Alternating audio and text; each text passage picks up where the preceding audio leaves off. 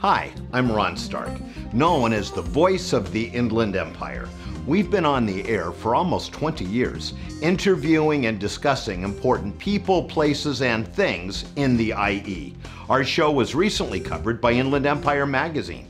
Check us out on Charter Cable or visit our website at voiceoftheinlandempire.com or on Facebook or YouTube by searching Voice of the Inland Empire.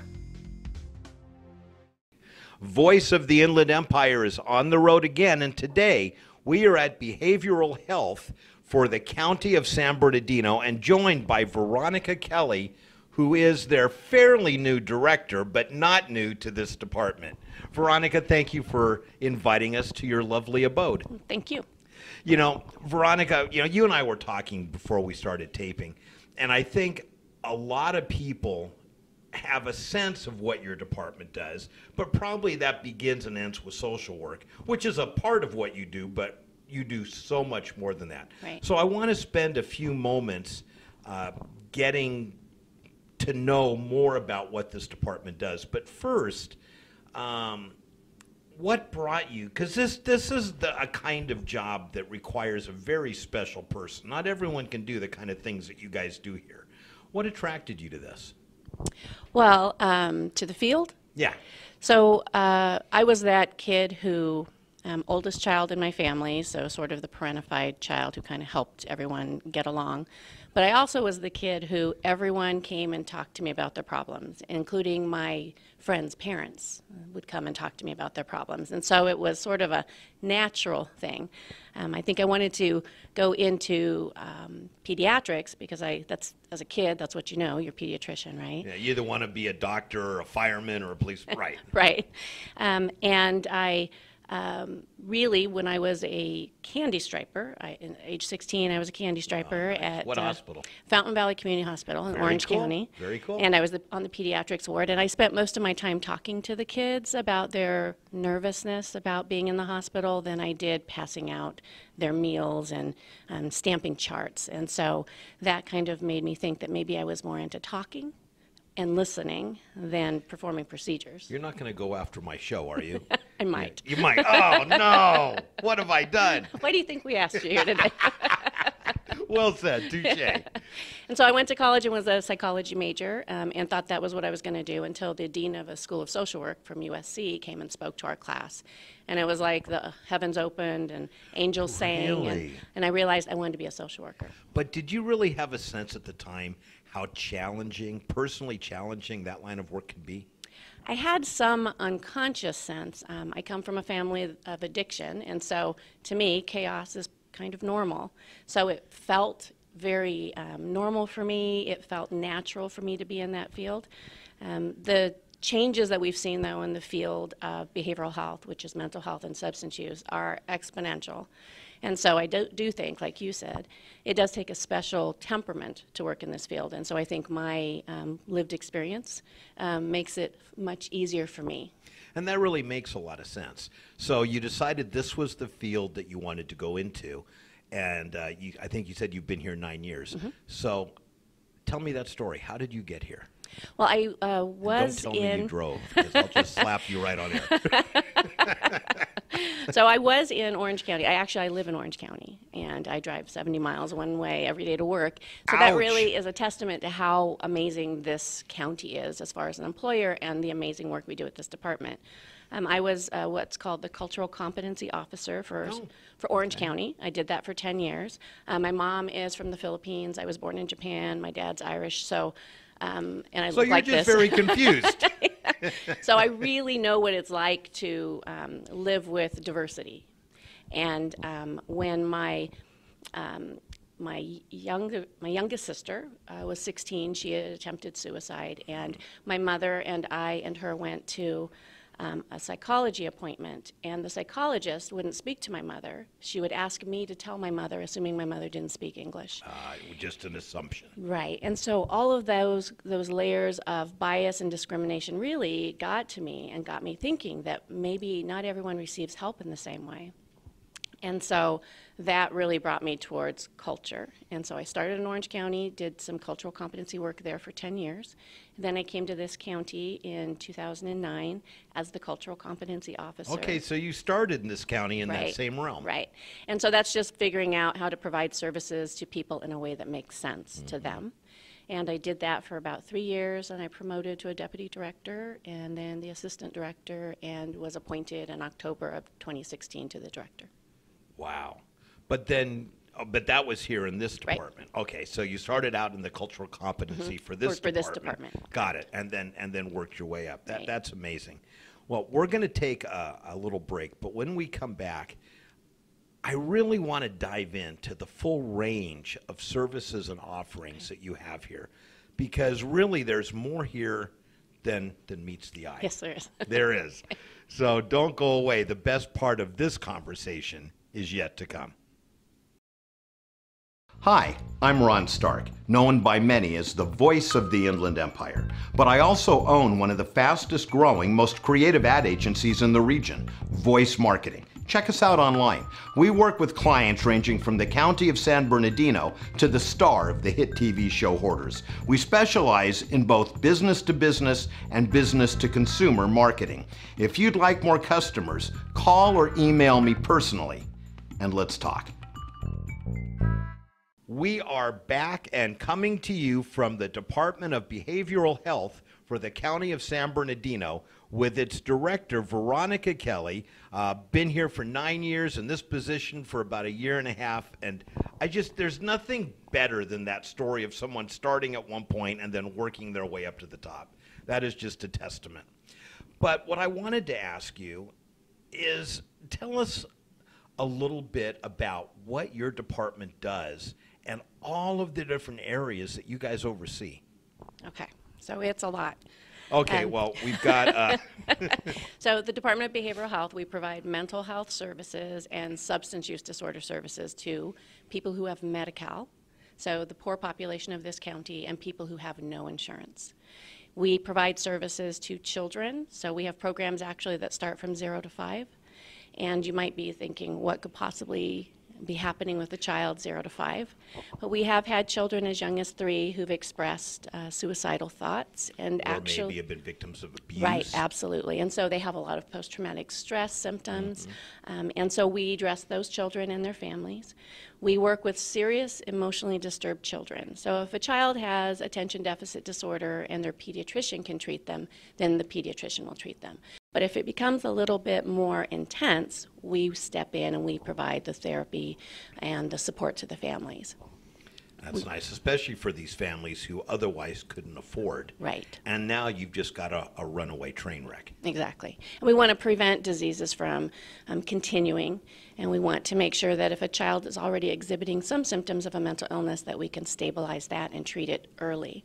What we know is with some of our more serious mental illnesses like schizophrenia, the sooner we get in and provide treatment, the better the outcome, because someone who's not treated for an illness such as that can actually start to lose IQ points. They are impacted further in that they're not able to get a job, so they're not able to have any sort of sustainability for them when they get older.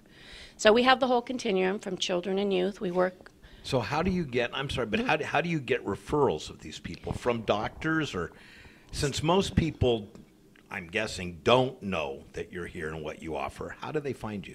Well, we get referrals from everywhere, from our hospitals, from private physicians, from our managed care partners. So if you have Medi-Cal, your physical health care is provided by either Inland Empire Health Plan or Molina Health Plan. And so we have a relationship with the managed care plans that they get a kid who they're seeing for the flu who's exhibiting other symptoms, and then they refer them directly to us. But law enforcement comes, the school systems know us very well. We partner with school systems.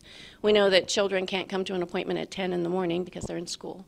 So we work with community-based providers to provide services to children during school hours, and then we can help them after school at our family resource centers that can help provide additional resources for their family.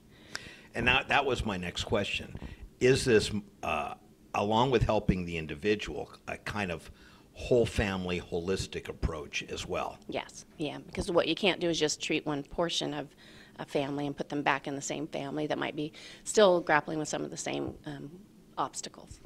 And is it just young people, or are you guys working with all age ranges? Yeah, cradle to grave. We do the entire continuum. So children, youth, what we call transitional age youth, those are kids who are from 16 to 25. They have a very different perspective on the world, and also their illnesses, the trajectory is a little bit different. They're not exactly children, but they're certainly not fully grown adults. And so we don't want to stop at 18, like when you see your pediatrician, and then boot them over to an adult system because they aren't mature enough yet for that system.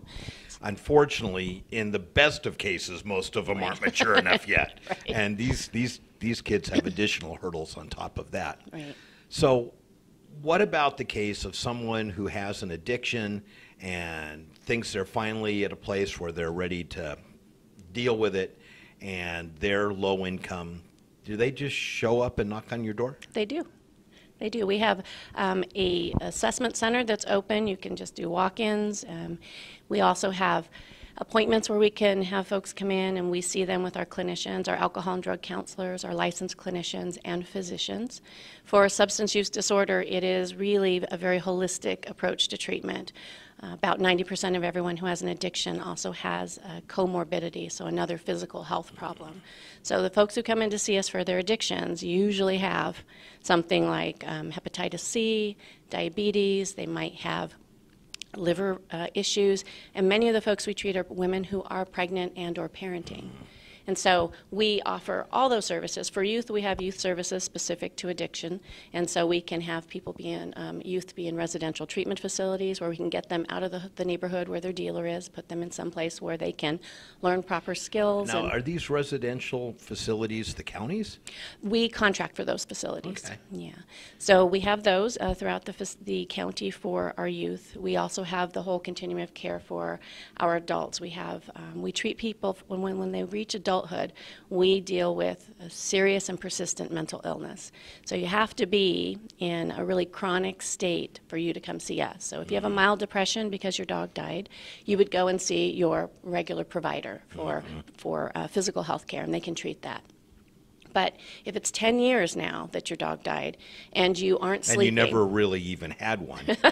Especially if you never had one, you would come see us, especially. People who have delusions like that, yes. So if it's very severe, you would come see us, and we would provide services. We do outpatient treatment for that. We can help people if they need housing, if they have a serious and persistent mental illness.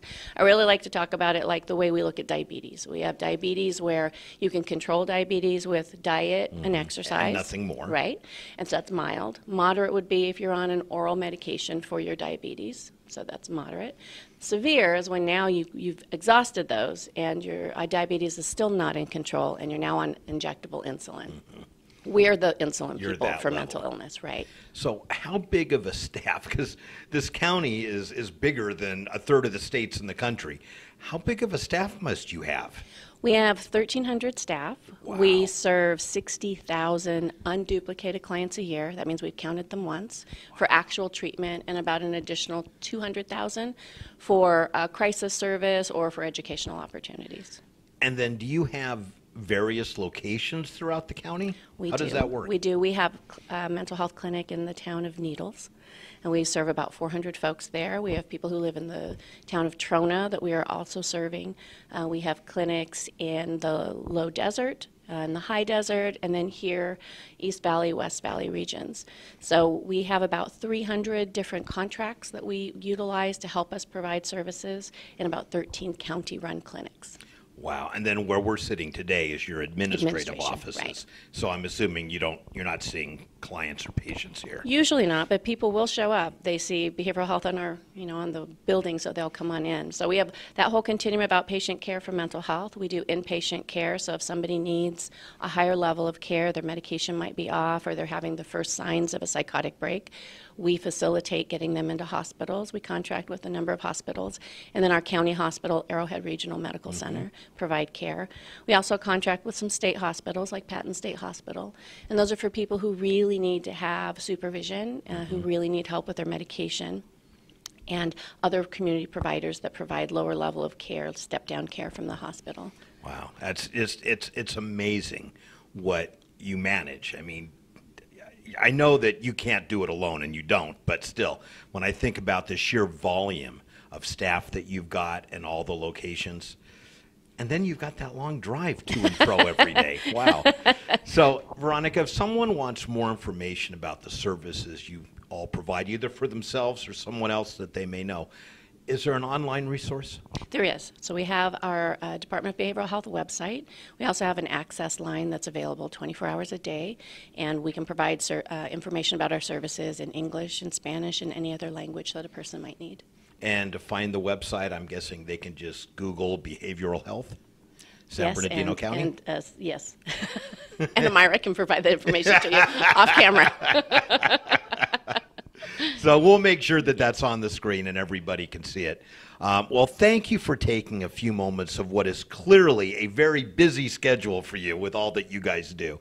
And really, above all else, thank you for caring, because I can tell this is not just a job for you. This is a passion. Yeah, well, thank you. So thank you for this opportunity. You're welcome. Don't go away. We have more to come. We'll be right back.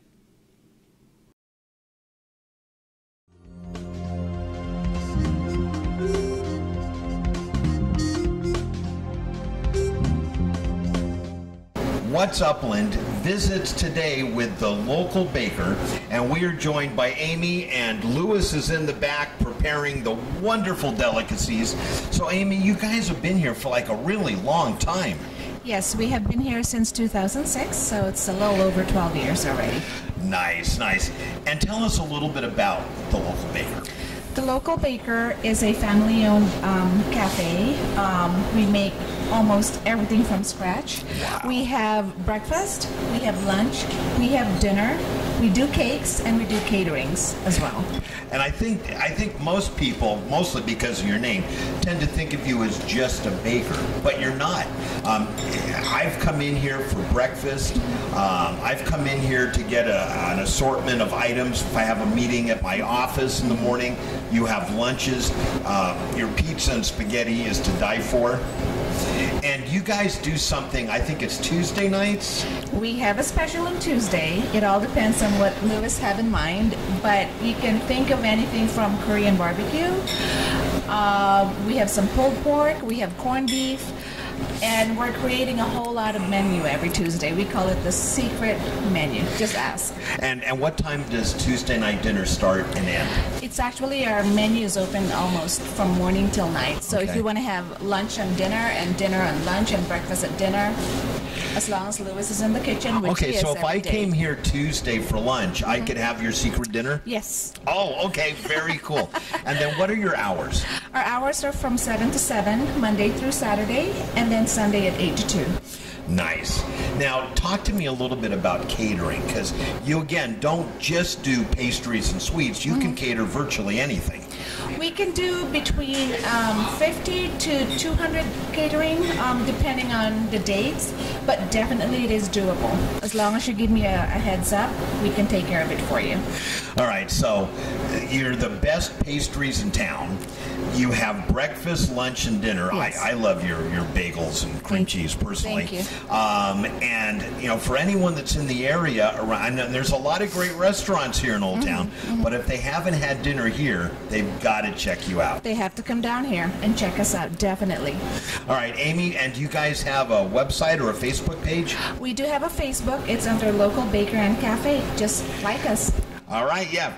So visit them on Facebook, give them a like, and anytime you're in Old Town Upland, come on down, check them out. Breakfast, lunch, or dinner, and you can have dinner for breakfast, breakfast for dinner, lunch. Can you have lunch for lunch? Oh, heck yeah. You can do that too. Okay, I just wanted to be sure. So from the local baker, we say, come on down and give them a try. Thank you.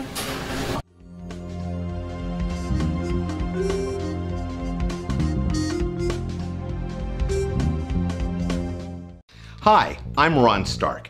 I own one of the fastest growing, most creative ad agencies in the region, Voice Marketing. Check us out online at voicemktg.com. We work with clients ranging from the county of San Bernardino to the star of the hit TV show Hoarders. Call or email me personally at the phone number or email address below, and check out my TV show, Voice of the Inland Empire, on Charter Cable and online. We are here at Genoveva's Fine Mexican Food and Grill with the owner, Hilario Rodriguez. And Hilario, our viewers probably know you from many different places before you opened up here. Would that be correct? Yes. Yes. Luckily, we didn't work for too many other places in this beautiful town. And now, the Lord put us here in this place. Our goal is to, continue to bring jobs, bring thousands of people to this town, and thanks to our city people, mayor, to help us to remodel our place, and our mission and goal is to pay back what we get from our community. So please stop by and see us here at Genoveva's. And I want to talk about what the city did. Your restaurant was nice from day one, and you guys were almost successful overnight. But the city came in, and they did a complete facelift of the front of your restaurant, including a beautiful patio that we're standing on now. Yes, that's correct. It used to be a different face, and now you guys notice it's different. It looks nice. You guys need to come and check us. We have specials, breakfast, lunch, dinner. And I'll tell you, during the summer or any nice day, I love sitting out here on the patio. You see all the activity going on in town. It's a beautiful day. You bring the food out. It's just awesome. Now, I also wanted to talk to you about Cinco de Mayo. You guys do something really special every year for that day, I'm guessing. Yes, and yes, we are trying to planning to do something about it. If it's not going to be outside in the big parking lot, we're still going to celebrate it inside of the Genoveva's restaurant. So come and see us for the big celebration of Cinco de Mayo. We're going to have mariachi from 5 p.m. to 7 p.m. And I can't think of a better place to be for Cinco de Mayo. I almost said St. Patrick's Day. Although this is a good place to be for St. Patrick's Day too. But a better day to be on Cinco de Mayo because you guys really do it right. Now you mentioned earlier that you guys have food specials. Every day you have something. I come in for lunch and first thing I ask you is what's the special. But what some people may not know is you guys also do catering. Yes, we do caterings. We do almost everything for any events, weddings, quinceañeras, any parties, birthday, whatever you guys need. We're here for your events. So if I wanted to do a big taco party, you can help me with that because your tacos are the best. Yes, of course. Yes. I love it. So whether you're looking to just come in for breakfast, lunch, or dinner, or you have an event you want catered, or a fun place to party on Cinco de Mayo, I would say Genoveva's Fine Mexican Food and Grill with Hilario Rodriguez is definitely the place. Hilario, thank you. Well, thank you very much. And we'll see everyone here. Yes, please, stop by.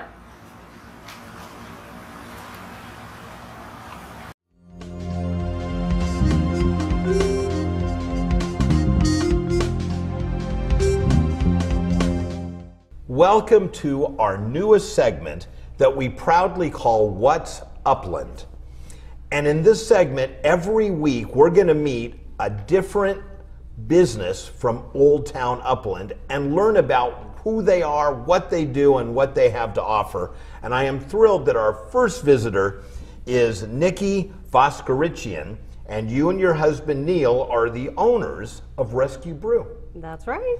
And it is so cool having a microbrew right here in town. And I don't know, I shouldn't say we, but I know I waited with bated breath for it to open. And my employees did too, because I told them once you opened, I'd take them all there. So they were excited about it. But the name, Rescue Brew, tell me a little bit about that. Well, it started out, I had been involved with animals my whole life. So I wanted to incorporate that somehow, some way. And the first thing I came up with, I was going to make dog biscuits from the spent grains. Left over after my husband brews. What else to do with it? So I decided to do that, and all the proceeds from that go to the Upland Shelter. So just that alone. And you know, and I've been in there and I've seen those, and I thought how cool you've got, but I didn't realize that those were a byproduct of your byproduct. Yes. Okay, so what other things do you guys contribute to? So we also try to help out. We want to give back to the community. So we had incorporated into giving back some of the proceeds from the beer and the merchandise to our Upland PD, our fire department, anything we can do, you know, to give back in some way. And you know, that's great, because given the kind of national level bashing that these incredibly brave souls have gotten, I think it's so nice that there's a business that says, hey, we love you, we mean it, and we want to give back and help. Yes. So if you're a fireman, policeman, in the military, you get 10% off every beer every time you come in. Nice. We do patches, bring your patch too, because we collect patches for each, you know, rank department. So yeah, we want to recognize and give them the recognition they deserve. And then, as if that's not enough for us, you know, regular folks, you guys are dog friendly. Yes, we are. And we also hold every other month a pet adoption at the last Sunday of every month. So that way we help out either a shelter or a rescue, just depending on which month it falls on. Yeah. It is so cool, because I've got a little Shih Tzu.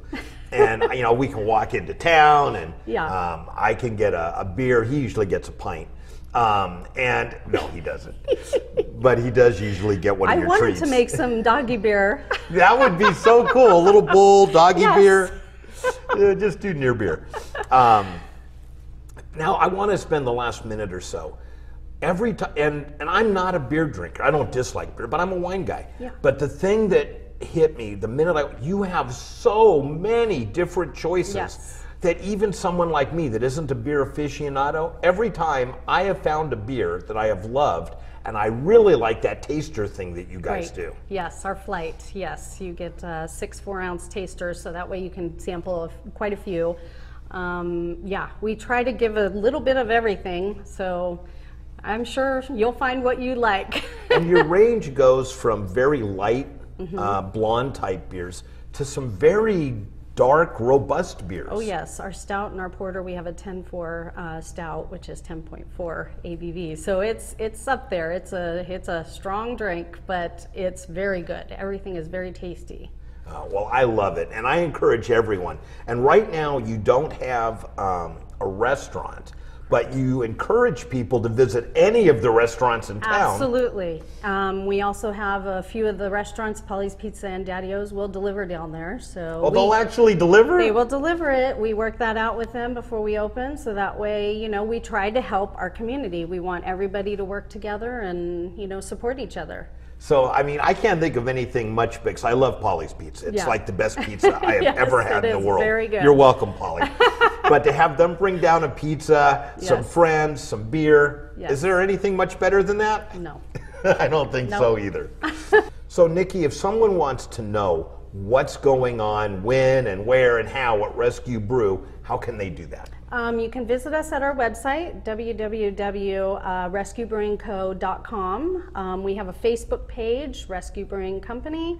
Our Instagram is Rescue Brewing Co. And we also have a large calendar in our location that will update you on everything going on as well. So if you don't know what's going on at Rescue Brew, it's your fault, not theirs. So check out the website, Facebook page. I love to go there and hang out, and if you see me, come by and say hello. We'd love for you to come by. Nikki, thank you so much. Thank you for having us.